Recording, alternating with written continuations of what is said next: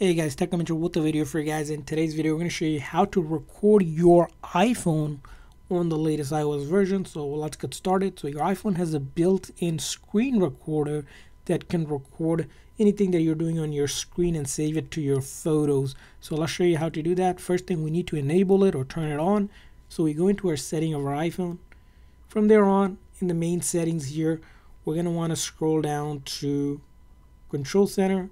And from there on, we're going to go scroll down and look for screen recording. And we're going to click on that plus green icon, which will bring that screen recording up top here. Basically, the control center is this center when you pull down or pull up if you have an iPhone with the home button, and it will have this new feature enabled for us. Now, in order to start recording on your iPhone, you're going to want to do is pull down or pull up the control menu, press and hold. Now, key thing is here, you want to press and hold, right, so that you can activate the mic. Now if you just simply press on it, it's going to start the recording without a mic on. So we need to press and hold, turn on the mic, and then tell it where we want to save it. So we're going to save it to photos, and this time I can hit record, or I can click on it and it's going to record my iPhone with audio sound. So as you can see here, anything I do is just an example. As you can see here, I'm just moving around, and then when I'm ready to stop recording, click on the top here,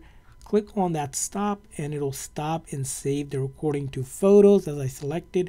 And I can open up photos and I see that this recording was saved to photos just like that. That's how you record on your iPhone. Simple as that.